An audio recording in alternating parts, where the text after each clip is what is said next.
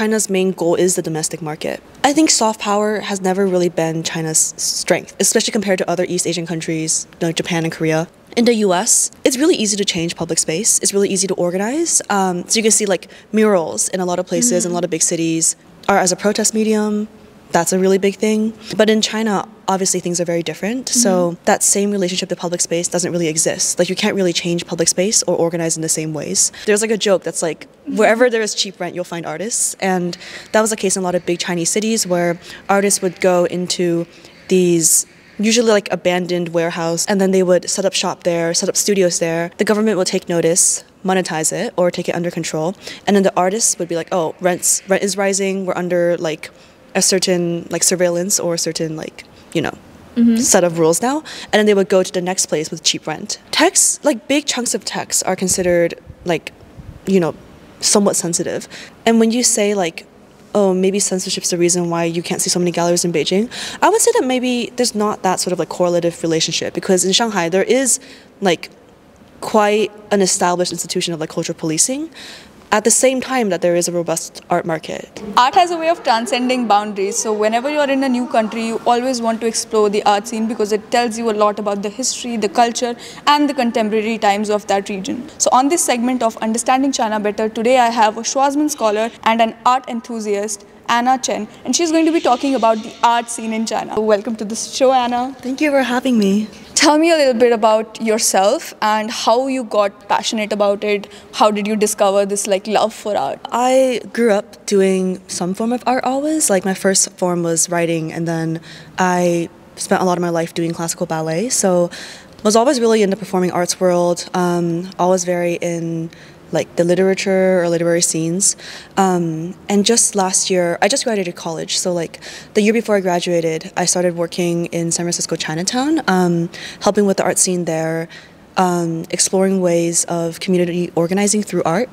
And that's when I really started getting interested in the visual arts industry, which is something I had never explored before. So basically helping bring curators from different parts of the world to San Francisco to open an exhibit, throwing and then like stage managing for like an arts slash music slash performing arts festival for people in Chinatown, and then basically just like opening my eyes to the ways that the visual arts industry can like transform a community and can bring people together. So once I got to Beijing, I started getting really interested in the ways that the lessons I learned in San Francisco might be applied to communities here. So looking at how communities are formed through art, how artists move around different cities in China, how the visual arts industry has changed, and how those changes affect artists or are kind of like reflected in policy. There's a very interesting connection between like art and government and policy and polity here. I still consider myself quite like a newbie to like visual arts, the industry, and also the practice of it.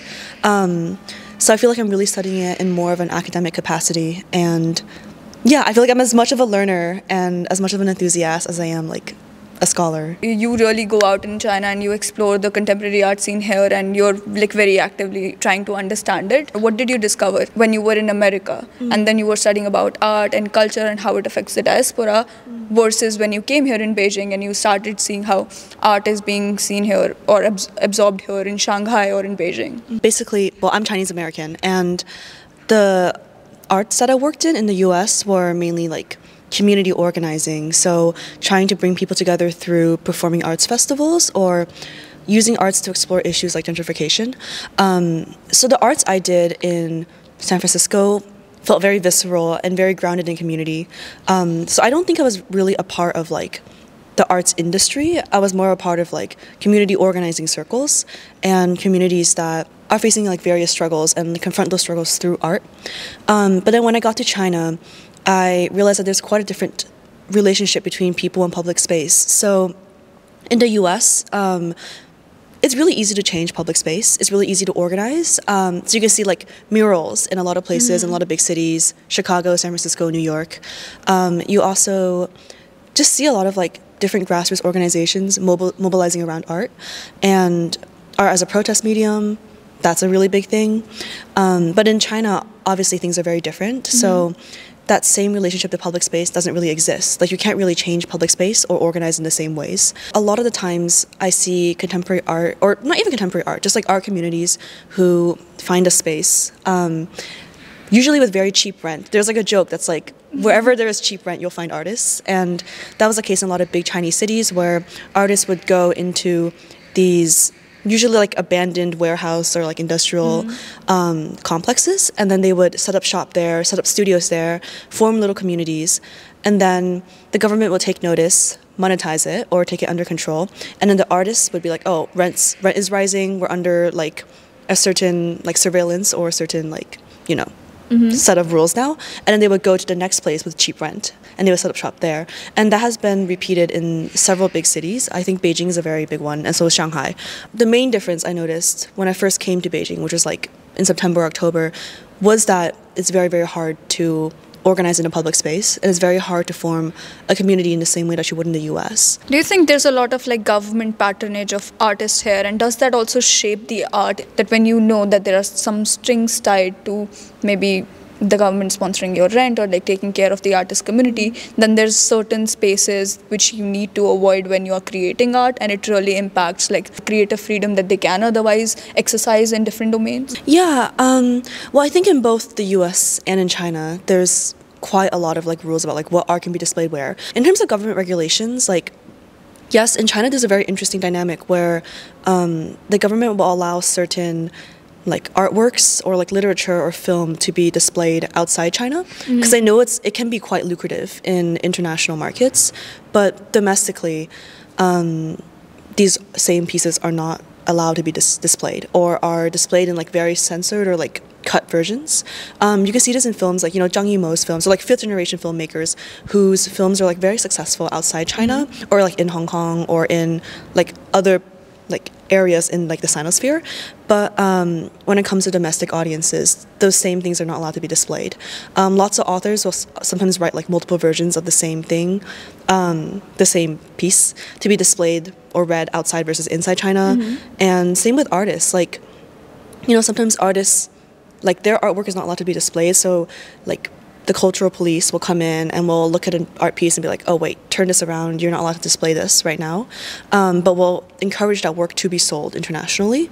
And another quite interesting thing is like text has a lot of sensitive, text is a very sensitive thing.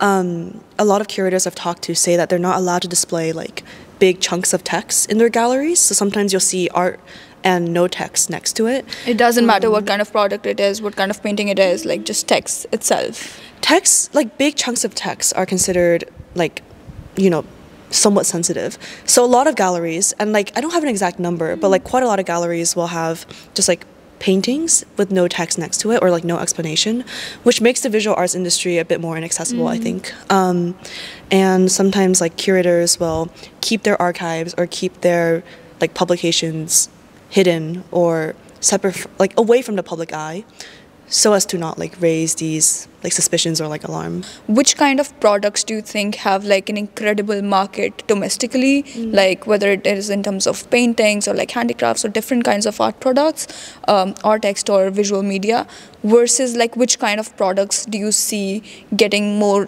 attention in the international market? Well, first of all, I think China's main goal is the domestic market, because there's such a huge population in China. I think soft power has never really been China's strength, especially compared to other East Asian countries like Japan and Korea.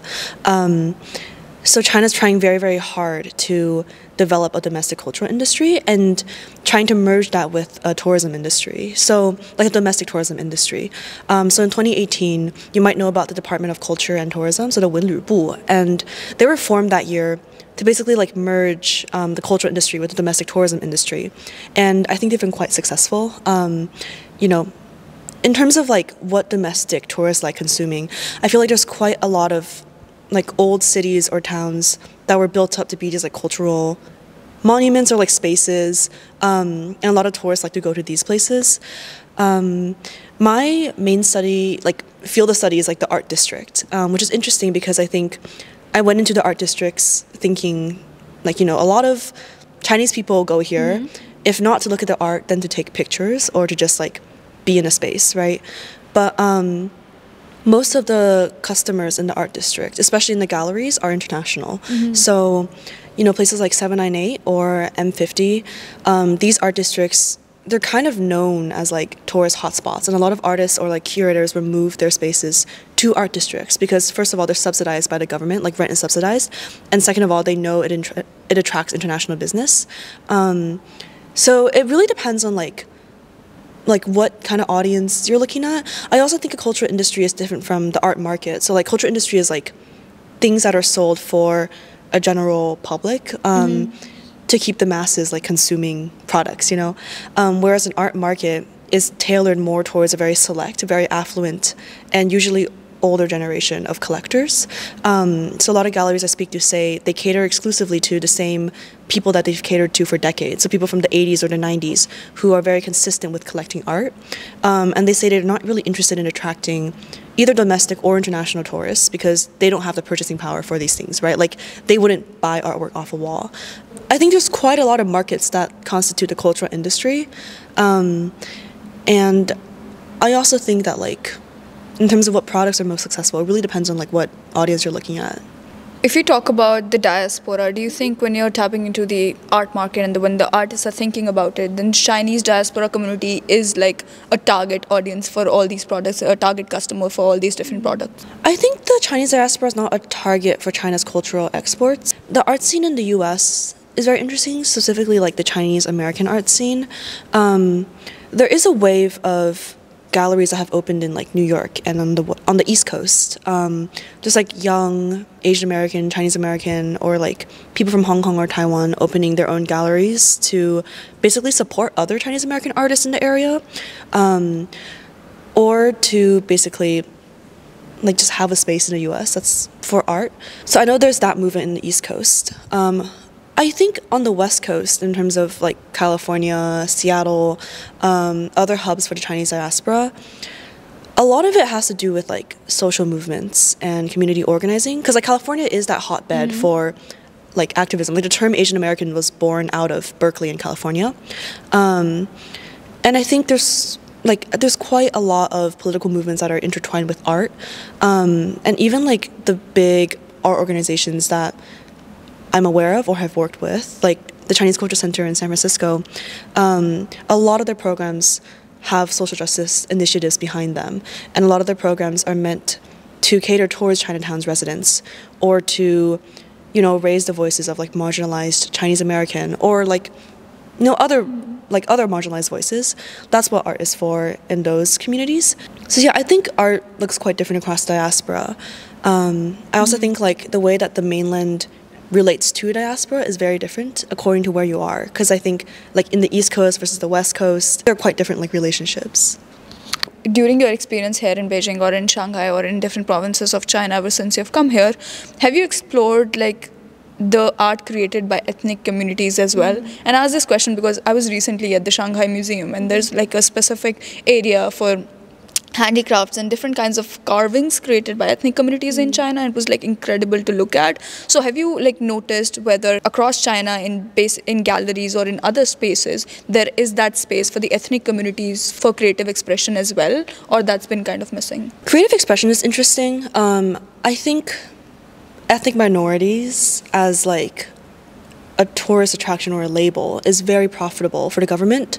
So you see things created like the folk culture villages. Like in Shenzhen in the 1990s, there was a folk culture village created which basically featured every single ethnic minority in China.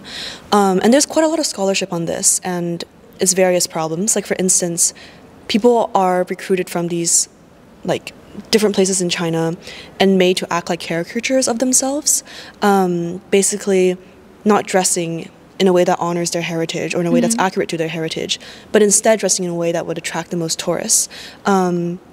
You see just like different villages being built up in these like areas that are predominantly ethnic minority, and then like while these villages are very profitable again for like tourists trying to come in and like trying to see what China is really like, it often can push out the original ethnic minorities that are there. And I think there's quite a harmful like duality between like trying to profit off the aesthetic and the like experience of a folk culture or like an ethnic minority while also treating them worse than the Han majority, or basically extracting the parts of culture that they want and that are most profitable to the cultural industry without giving due respect to the actual people. I think there is that part of the cultural industry that's very exploitative and quite harmful. I think also there are ways to honor and uplift people of ethnic minorities that different local governments are trying to undertake. I think in Shenzhen there's been quite a push to elevate like Hakka minority voices recently. In like the Dafan Oil like painting village, there's like a Hakka exhibit on display there. I think like as someone who's not an ethnic minority, I can't really speak about this from like a matter from like a standpoint of expertise, right? But I can say that like the approaches differ according to different governments, but at the same time, because like the Han majority is so overwhelming, I don't think there is the same awareness of like what it means to like take a culture and to like sell it in that way. If you think about the ancient civilization and how art was in the time of like the Song dynasty or the Han dynasty or the Ming dynasty, so there's a lot of like differences that you see in the art forms in China that came during that time. There are a lot of paintings in like ancient Chinese civilizations in which there is no like perspective of light, so you cannot tell like whether a painting is during daytime or nighttime or any time, and the uses of like dots and lines and different like such nuances that existed during the ancient times. If you talk about the contemporary art scenes, are there like certain characteristics that you witness which are maybe derivative of that ancient Chinese culture, or there are like some things new that are being experimented with? For sure, there's a lot of inspiration taken from ancient Chinese forms. I'm not really someone who does like visual arts as a practice, so I can't speak from like an artist perspective, but I can say that, you know, there's an emphasis on like negative space in Chinese traditional art that is not the same in like Western lineages of art, right? And I think that can be reflected in a lot of like contemporary art practices. I think also there's quite a lot of contemporary calligraphy masters who draw inspiration from but also subvert old art forms, or like old ways of doing like calligraphy. I think also exploring old Chinese motifs in contemporary lights, that's very interesting to me. I know a lot of artists in Shanghai are right now exploring, you know, like bamboo, for instance, or like a panda or like a peony. These things that are very like characteristic of like ancient Chinese art forms and of ancient Chinese societies, like exploring what that really means and like subverting it and trying to find new meaning in these different like forms of nature. Like any society really draws from its past when creating a contemporary art scene, but at the same time, like a lot of artists that we see in China were also trained or at least exposed to a lot of Western art forms, and this is especially true in like contemporary art. So I wouldn't really say like, oh, we can draw a very clear lineage from this point of ancient Chinese art to this point of like contemporary Chinese art. I feel like it's more of, like a lot of different things have amalgamated to make this thing called Chinese contemporary art. Like yes, there's obviously going to be stuff from like old China, ancient China, but there's also going to be stuff from like lots of other weird and like cool influences too.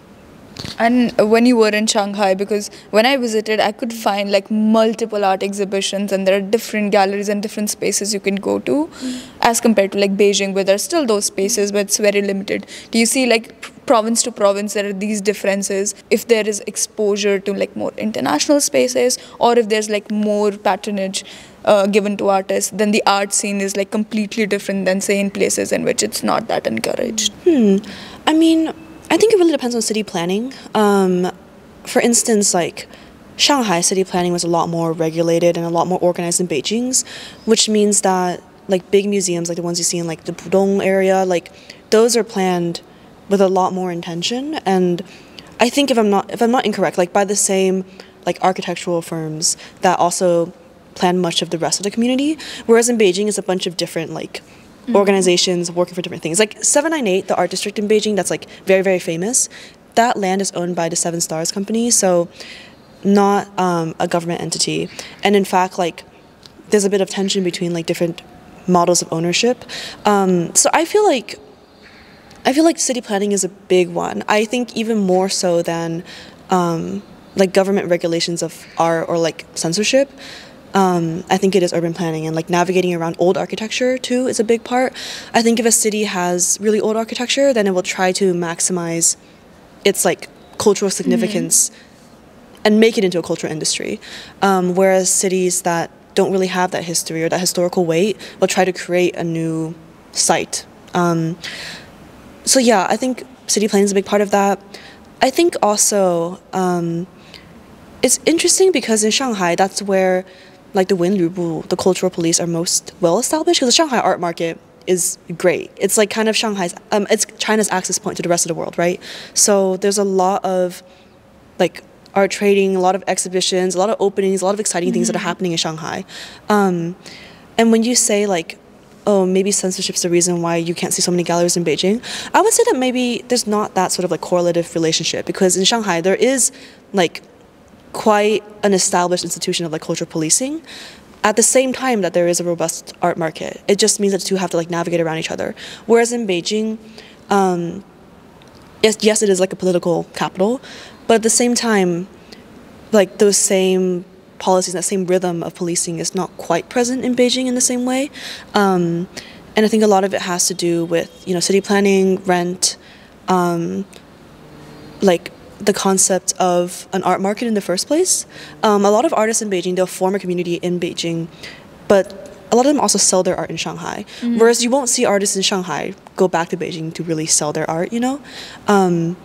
So yeah, I think there's a lot more factors than just government like censorship on the cultural side.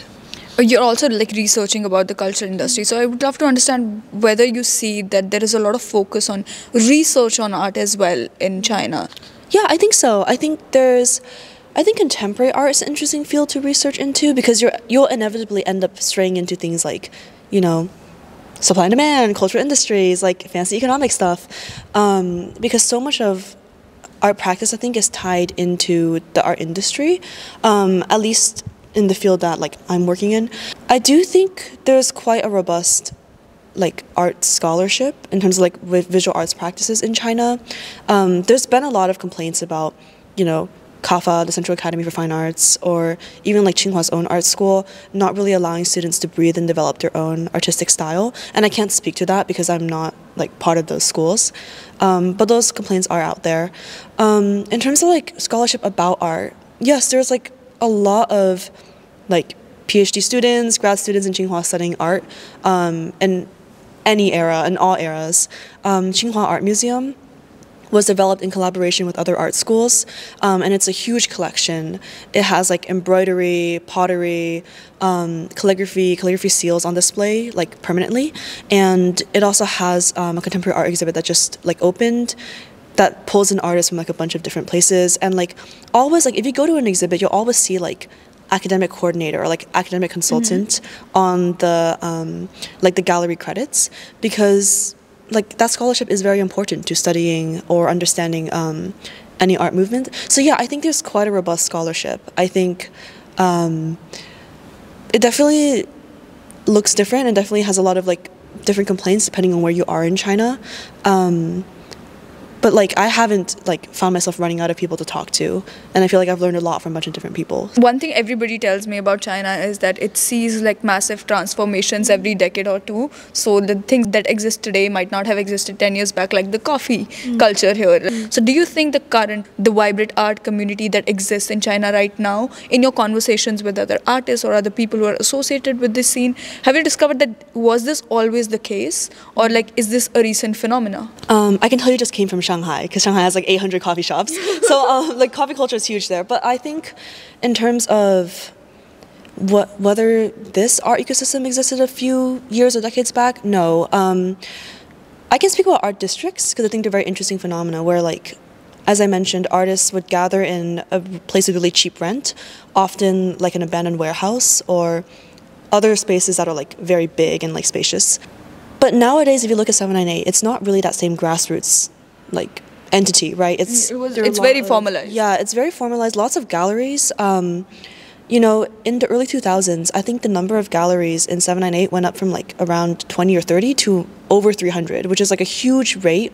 And like galleries are not the same things as like publicly funded museums, and they're not the same things as art studios.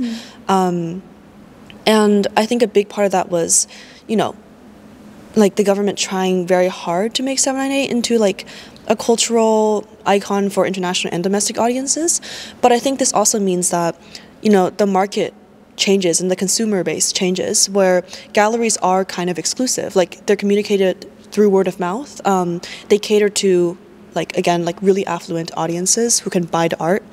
And I think 798 has like developed those galleries with a speed that's quite unmatched in other places in the world, which also means that like the audience that like can go to 798 and can access the art there has changed very fast too. And like artists communities have moved to like Renminren, like very close to Tsinghua campus, and then to Songzhuang, to just like different places around Beijing that have very cheap rents. So I think you can definitely see the same ecosystem of like, you know, the cliched like poor struggling artists. Like there'll always be like artists trying to make it, or like artists with their studios in different places in China and different places in the world. Like art will always be there. But as for whether and how these districts or these communities get formalized and get folded into a cultural industry, I think we might see that same model repeated in China. I can also like not really speak to how this gallery model will work in the future, because right now galleries across China are really struggling, especially like galleries that opened in the last few years. A lot of them are struggling to keep their doors open. So I don't know, it's a waiting game, we'll see. But when do you think this like entire initiative of formalizing these communities started, and what do you think might have triggered it? Yeah, I think really in the early 2000s / late 1990s, a big part of it was like, if a group of artists exists, then any government will kind of catch on to it. Because first of all, like, there's a lot of money to be made in formalizing an art district, introducing like foreign cultural entities into it, like making it into a tourist attraction, like just stimulating economies in general. So you see that in like Los Angeles, New York, like Chicago, London, anywhere in the world, like China too, Beijing, Shanghai. A big part of it too is also artists can often encourage social unrest. So you see that in Beijing, where the government moved in, and initially they were going, Seven Star Company, which owns 798, wanted to turn 798, the art district, into like a tech zone. But like the government was like, wait, no, we can actually capitalize off this. We can control the art that's being displayed, and we can turn it into this tourist attraction. And a big part of it too was like, at that point, Beijing was very aware that, you know, the Beijing Olympics are going to happen, and an international audience was going to come to China and be really aware of China. So I think a big part of like formalizing 798 was an attempt to basically market Beijing's new identity as like very contemporary, this force of contemporary art. You know, there are all these artists working here, super grungy and grassroots. In 2007, so like a year before the Olympics, like there was a huge push in like tour books and TV programs to put 798 at the forefront of like tourist lists and like things to do when you like come to Beijing, and that was really successful. So I think like money was a big part of it, pushing a new identity was a big part of it, especially if that like if your audience is the West. I think China really wanted to be like, oh, we have this like cool new contemporary culture. Yeah, I think those were the key drivers. Finally, what would you suggest somebody who visits China for the first time trying to explore the art scene? What are the things to keep in mind, where to start, and how would you be able to develop like a comprehensive understanding of what art is all about in China? Because I've lived in China before this year too, and I think each time I've been in China, my understanding of art has been very different, and then like my approach to art has been very different too. And I think it really depends on what city you're in, because like you can't go into China being like, I'm going to study art, without also looking at like the vast history of Chinese art.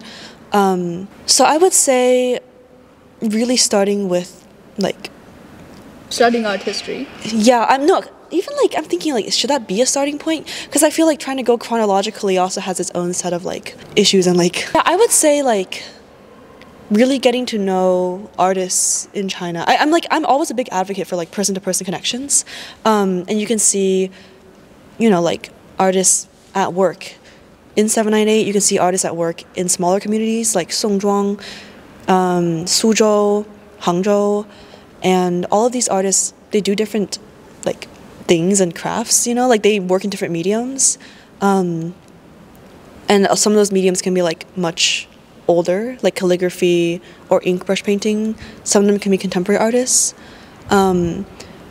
But I also just feel like it's very hard to get into the art world anywhere. Like, it's very easy to be a spectator, I think. But in terms of wanting to like participate in the art world, I think it really depends on like people and like getting to know people. Just like have a very open mind towards like what you may see.